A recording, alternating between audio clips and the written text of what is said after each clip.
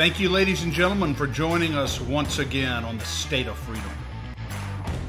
Moms for Liberty East Baton Rouge Parish Chapter is dedicated to fighting for the survival of America by unifying, educating, and empowering parents to defend and take back their parental rights at all levels of government. To learn more or to get involved with Moms for Liberty East Baton Rouge, email momsforlibertybatonrouge@gmail.com. That's moms, the number 4, libertybatonrouge@gmail.com. The email address is on the Patriot page of our website, freedomstate.us, and it's in the show notes. A friend of the show, a constitutional attorney, a scholar, and a gentleman, Mr. Paul Hurd is joining us today. He has been busy since the end of the legislative session, developing a plan that he believes will make Louisiana economically competitive and a relevant player in the modern South. Before we talk to Paul, let me read the scripture of the day. It's Hebrews chapter 11, verses 8 through 10. And it says, "Faith motivated Abraham to obey God's call and leave the familiar to discover the territory he was destined to inherit from God. So he left with only a promise and without even knowing ahead of time where he was going. Abraham stepped out in faith. He lived by faith as an immigrant in his promised land as though it belonged to someone else. He journeyed through the land living in tents with Isaac and Jacob, who were persuaded that they were also co-heirs of the same promise. His eyes of faith were set on a city with unshakable foundations, whose architect and builder is God himself." And as believers, all of us at some point in life are called to leave the familiar behind and step out in faith to do something or go somewhere because of the tug of the Lord in our hearts. In my experience, making the leap and stepping into the change has tended to be the easy part. It's keeping my eyes on the promise and on the Lord in the process, 3 months later, 6 months later, 2 years later, 5 years later, that requires strength and conviction. But the work of keeping a heart full of faith and continuing to trust in the Lord is the process and the work of a believer. It's the work that Abraham modeled and so many other saints whose names are written in Hebrews chapter 11. So my encouragement today is to allow the call of God to mark you so deeply that you can't be dissuaded from your position and from the direction he's put in your heart to go. Keep your eyes laser focused on the Lord and his instruction. Refuse to allow your feet to move from the path he's put you on unless and until he gives you a new direction. You know, Danielle, what grasps me about Hebrews, about the scripture this morning, the main thing that jumps out is that, you know, Abraham left and went off not really knowing where he was going, which tells me that he really didn't have a full understanding of what God's plan was. Yet he stepped out in faith. So many of us wait until we feel like we have all the answers, everything is secure, the path is absolutely predictable before we move forward. And for that reason, many people never move forward. They never do anything because God is always asking us to step forward in faith. And he very rarely lays out in detail exactly how we're going to get to where he wants us to get to. And that's where the faith comes in. And so I love the call to step out in faith and to move forward, even when we don't know exactly how things are going to be done. God always knows. And speaking of stepping out in faith, Paul Hurd, the longtime constitutional attorney, what a renowned figure in the legal community and in our state. And Paul, I'm reading about this morning about your Louisiana gold standard, which you've obviously spent a lot of time on to create prosperity in our state. I can't wait to get into that. Thank you so much for joining us today on the State of Freedom. Well, thanks for having me. I don't know that I've spent as much time as a casual lifetime reaching the point of what can we do in Louisiana to make us as prosperous as if you look at all of our assets and all of our opportunities, why are we not as prosperous and as enjoyable and as motivated a state as everyone else in the South? We've got beautiful weather. We've got a beautiful culture. We've from North Louisiana to South Louisiana, East and West, and we flounder. We economically flounder. And I think the good news right now is that we have, at least by the elections of 2023, realized we cannot stay and continue to do our governmental structures the way we've done them, because they have proven to make Louisiana the absolute Southern failure as a society. I mean, this isn't a football game. This is life. I'm not trying to score so that I beat Notre Dame. I'm trying to score so that my children stay home. I'm trying to score so that we have a growing, vibrant enhancement of what we were given by God and given by our own histories. And so I know we've reached a point where we know we're wrong. I love the quotes from Hebrew, because now what Louisiana needs to do, now that we know we're not where we belong, we got to step out. We've got to take that step out, use our brain, use our logic. Abraham didn't go in the wilderness and forget how to hunt and how to eat and how to feed his people, but he did step out. And so you couldn't have picked a better biblical verse. And and honestly, Paul, you are a personification of that with what you're doing right now. You called the outmigration. It's just a term that Danielle and I both love. The massive outmigration from Louisiana, an economic cancer. When you look at that, why is it fundamentally that so many people Danielle and I both have friends and family who've left Louisiana. Your kids have left the state of Louisiana, as you indicated before. Why fundamentally are people leaving the state? Is there one issue, or is it a host of issues? Well, interestingly, two things. Long term, 10 years ago, even more than that, PAR, Public Affairs Research Council, did a study. We had an outmigration problem over a decade ago, and it's continued. They did a study of who was leaving. And ironically, the people, if you had a high school education, you were more likely to leave than someone without a high school education. If you had a college education, you were more likely to leave than the one who only had high school. And then when you went to the college degrees, same, or postgraduate, it all worked the same. In other words, those that were the most energetic, most motivated, most educated, and pursuing their prosperity and their life's dream, their American dream, they were the most likely to leave, because we didn't have those opportunities growing in Louisiana. And it's a chicken and egg problem, and now we've got no chickens. I gather that kind of what you're saying here is that in Louisiana, being well educated, being energized, being motivated is sort of a useless commodity as our state is currently structured and the condition of our state? What's interesting about state government has alleged that our problem is that our people are not educated, and that if we will educate our workforce, that it will attract business to Louisiana. It won't, because we have corporate taxes higher than any of the southern states. We've got taxes on inventory think about if you're Amazon and you're moving inventory around. If you move it through Louisiana, we're going to tax it. If you move it through Texas, it doesn't get taxed. And so what happens is it drives every sliver of these different anti-business tax programs, drive business out. And so what happens is that all those opportunities disappear, and the people that have the best ability to grow business, to be successful, and it ripples around you.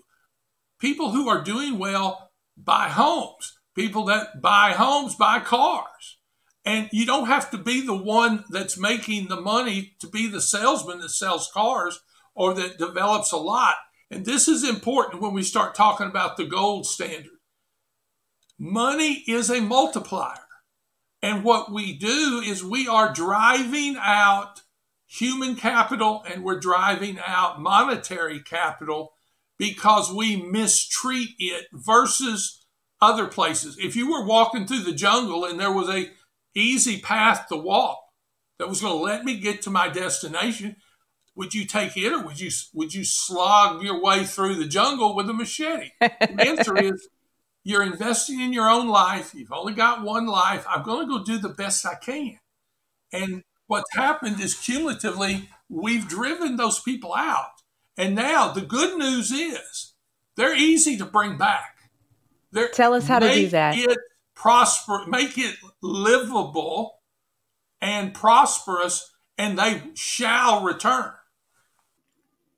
Amazing. Would you tell us a little bit more about your vision on how to fix the outmigration and how to make Louisiana the competitive player that it has every right to be, has every resource to be? We're just not hitting the marks.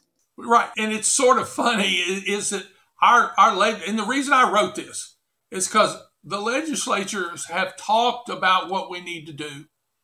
Oh, we know that personal income tax, repealing it sure did work in Texas, sure did work in Tennessee, is killing us in South Carolina and in Florida. Oh, but we can't afford it. Oh, you're not willing to step out.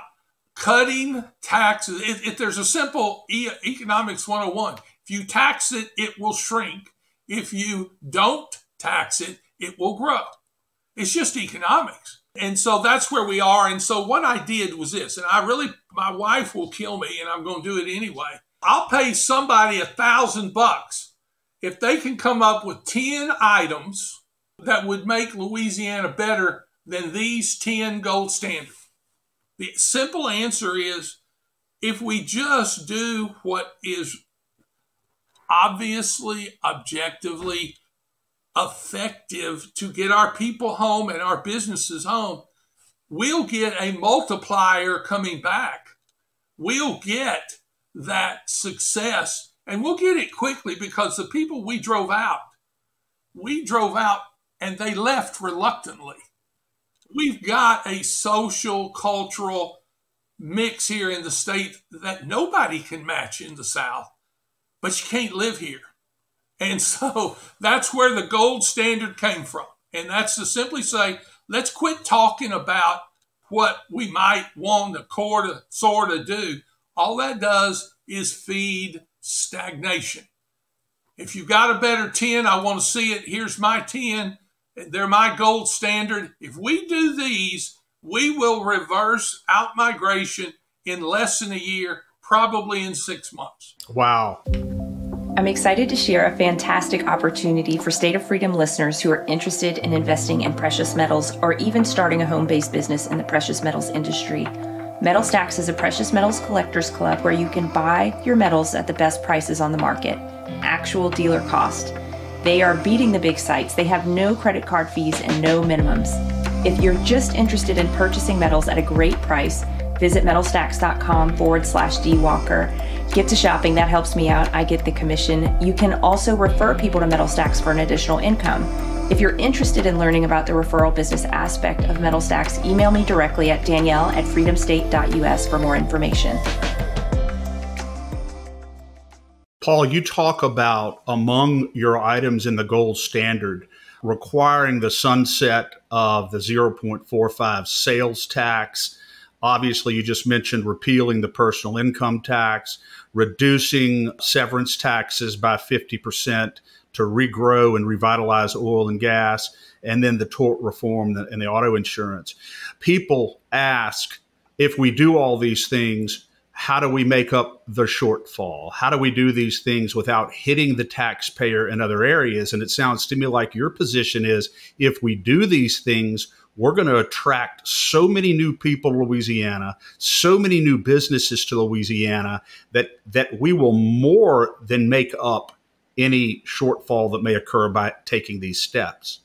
That's exactly right. When we cut personal income taxes out, the money think about this. If we said, we're not going to tell you how we did it, we're just going to give everyone in the state a 5% pay raise.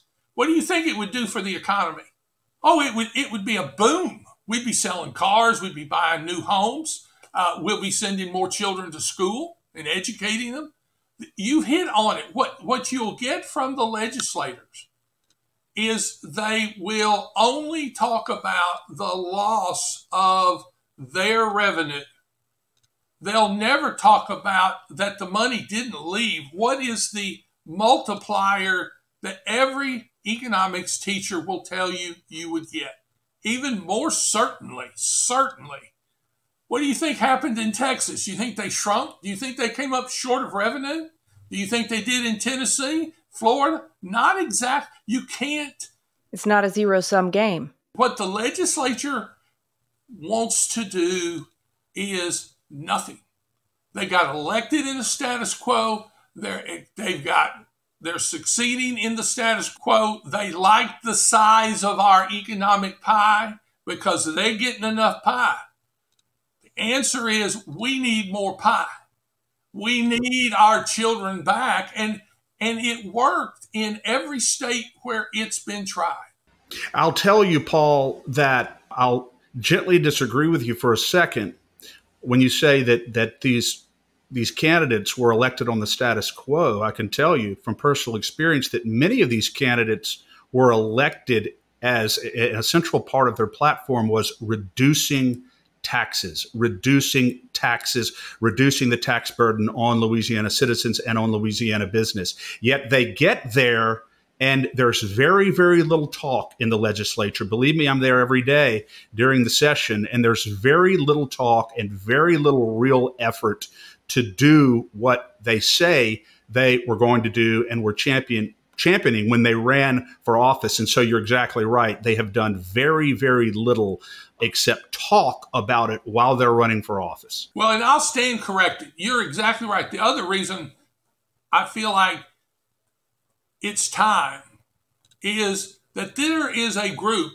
that got elected this time, a new group in the House and some in the Senate that did just what you said. They recognize, they now accept. You got to understand, for a decade, our legislature would not accept the fact that our business personal tax structure in Louisiana was a ineffective in gathering revenue, and it was killing business. They wouldn't even accept it. We finally, no one can deny it anymore. And you're exactly right in the sense that they now have said, we know this is the cancer. Well, if it's killing you, you better get rid of it. And so that's where I agree with you. And I think part of this is to say, look, let's don't argue about everybody's vision of perfect. Let's get a golden standard, change what we know will benefit us because it benefited every other state. Now, let me mention one thing. I'm not saying that on the first month after you repeal these taxes that you'll have enough in migration to pay what you lost that month. Part of our problem in Louisiana is that we have lost population for a decade, and our budgets are 25% bigger. Our budget is too big for our britches.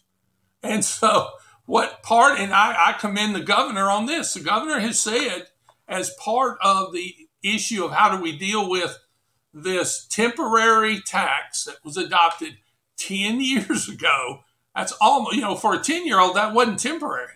That was a lifetime. Exactly. So, but they're going to let it sunset. So that's the start. And let's just talk about why that's valuable. We've got the highest sales taxes by a state in the nation. You want your reputation back? Get off the sales tax mountain and come down to normal sales tax taxation. But part of what the governor and part of my gold standard, I've got the next article that comes out shows how we can pay for it. You pay for it with the multiplier, but you pay for it by the governor taking a budget that has bloated itself over 10 years and cut it back by 2%. 2. Now, every one of us has been hit with inflation in the last 4 years that has increased our cost at home above 15, 18, 19%. cut it, Governor, 2% of state revenue. Now, the reason we say that is we get state revenue. We spend it by getting matching funds from the Fed. And so we've got a little bit of state money, our tax money, that we need to cut 2% so that we're not spending that 2%. It will reduce the budget more than 2%. But what we're trying to do is say we as a state can afford to cut our shopping at government's grocery store by 2%. Let me just mention this.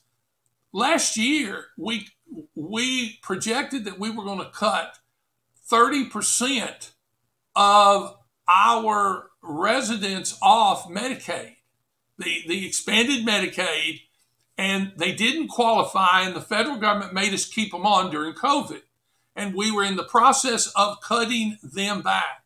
If you'll take the money that we're going to save by just eliminating people who don't qualify, and that process is ongoing, don't take that money and spend it again. Take that money as a savings, and you take the money that last week, an article came out and said that I remember the fight in the legislature over the subsidy for the film industry, and they got, I think, $200 million. They're only having 35% of it being committed to anybody who wants it. So there's a 65% of that $200 million savings that's laying in the bank. What I'm saying is, if you'll just take your Medicare savings and you'll take your film savings, you've paid for your sales tax cut. There is what we've got to say is we have to shrink the feast in Baton Rouge. We cannot afford what we've built, and the Baton Rouge's last excuse for building it was, oh golly, if I take $2 of tax money from Louisiana, I can get $8, or I take $200 million from Louisiana, I can get $1 billion from the feds. But let's just finish out the story. What hell always happens? Next year, we have to bring in $3 to get our $8 from them. And now it's $7. Then we have to bring in $4. What happens is they know if you create a government program, it is hard to set it aside. The answer is I could only afford a Cadillac when they would sell me it at a Chevy price. And the answer is, if they're not giving away Cadillacs anymore, I've got to just say they're the fool, not me. I'm going to save my money and spend it a better way. And part of it is to get our grandchildren back. And Paul, how do we get the legislature on board with this? Because we saw last session where everyone had campaigned on getting rid of the state income tax, as Chris said. And then when the rubber came to meet the road, nobody was willing to do what it took. Well, and part of what I put in my gold standard is Neil Reiser's bill that does just that. We had someone willing to stand up and propose That's right. it. There probably were a few, but they weren't in that committee. Yeah. Well, they weren't in that committee because the leadership wanted to make sure they weren't. Yeah. Paul, I was there. Just so you'll know, Paul, I was down there on behalf of LACAG, Louisiana Citizen Advocacy Group, and I testified in favor of Representative Reiser's bill. He was sitting right next to me. And, I got the distinct impression that the committee, while they didn't want to sit there and go on record saying that they don't want to eliminate the personal income tax, they were hesitant about doing it. And the committee didn't even take a vote on it. The chairman of the committee did say in principle she was for it, but Representative Reiser and I were sitting there and they didn't even vote on it. It's like they're afraid to take action on this. And so I wanted to ask you, what are the special interests that will be affected if this is done? Are there special interest groups who are benefiting from personal income tax in Louisiana? They're benefiting from a bloated checkbook in Baton Rouge. there's nothing we can do about it. And one reason I put out the gold standard is we've had a series of legislative joint committee meetings about automobile insurance. We're 25% higher than anybody else. It's just stupid. I mean, come on, guys. It's obvious we've got a problem. And the problem's in our judiciary. The problem is in our tort system is grossly over-yielding recovery of fictional damages. They don't exist in other states. I don't believe they exist here. But back to your question, who's benefiting from it?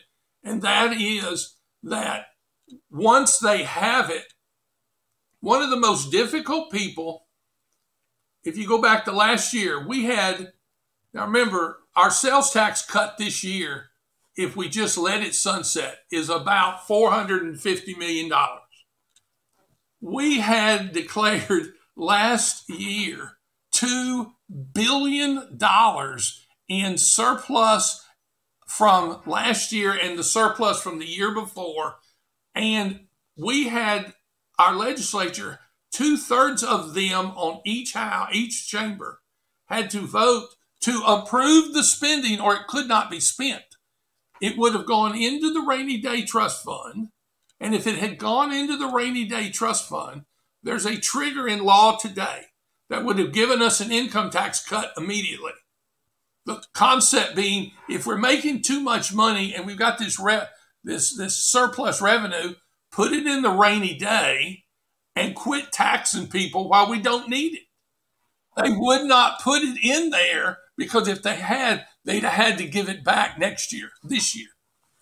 And so what we've got, and it's in my gold standard plan.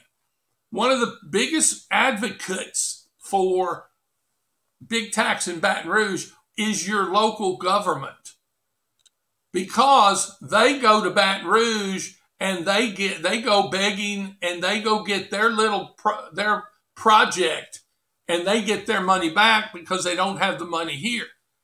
What I put in the gold standard, I solved that.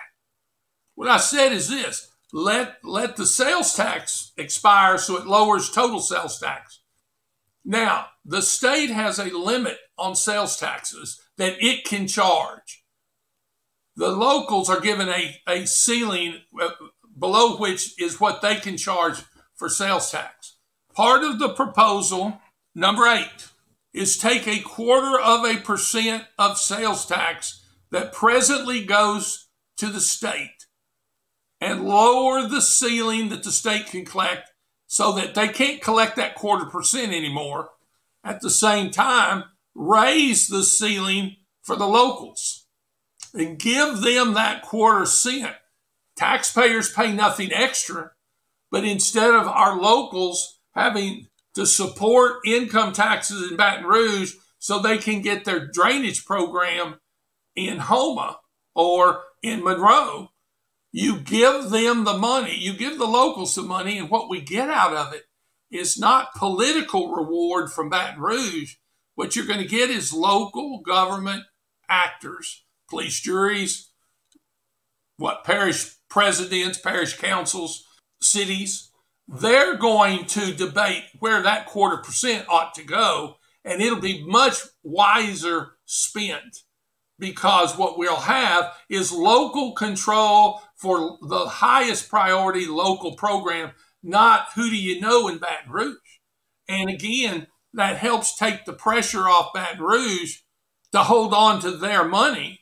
Look, this is a double whammy on Baton Rouge. We want our income taxes back so we can grow the economy. We want some sales taxes to go back to the locals so they can grow our communities and get the politic out of it, get the Huey Longism out of it. So the program is well designed to help us get rid of this excess taxation. And just to come back to that earlier question, how do we get the legislature on board with this? Because their incentives are very much in direct opposition to this, it seems. Well, their political instincts would be against it. Prosperity is a wonderful thing to pursue. And my answer simply is this. I'm proposing this now because if we have the legislative joint committees meet on tort reform, now tort reform is in this too, but it's taxation and insurance rates and sales taxes. We are grossly on the wrong side of those three issues, and they are the Tax Foundation, national firm, put out one in my email today, put out another report that says there's no question that if you'll lower these taxes, it has a positive effect on interstate, intrastate migration to whoever is lower. It works. It's been confirmed. And so the point is this. The gold standard is out there to say this, and this is why I said my $1,000 bet. Give me 10 more that we can vote yes or no. If you vote to amend, you're voting no. If you vote to substitute, you're voting no.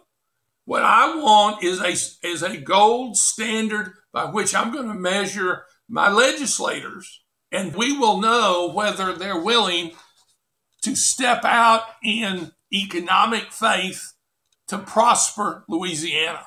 I'm glad you asked that. The answer to this is, if there's something better, we need to know now. Every one of these acts exists in the legislature today.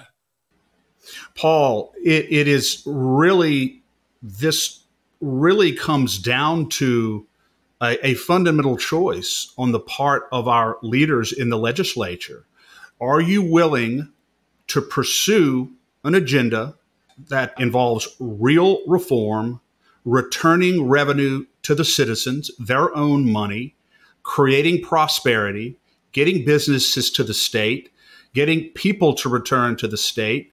Or do you not have the courage to do that? And are you going to stick with the way we've been doing things for the past 10, 20, 30 years that obviously don't work? So it's a great opportunity for us to really determine who the real leaders are and who are not, and an opportunity for them to actually do what they said they wanted to do when they were running for office.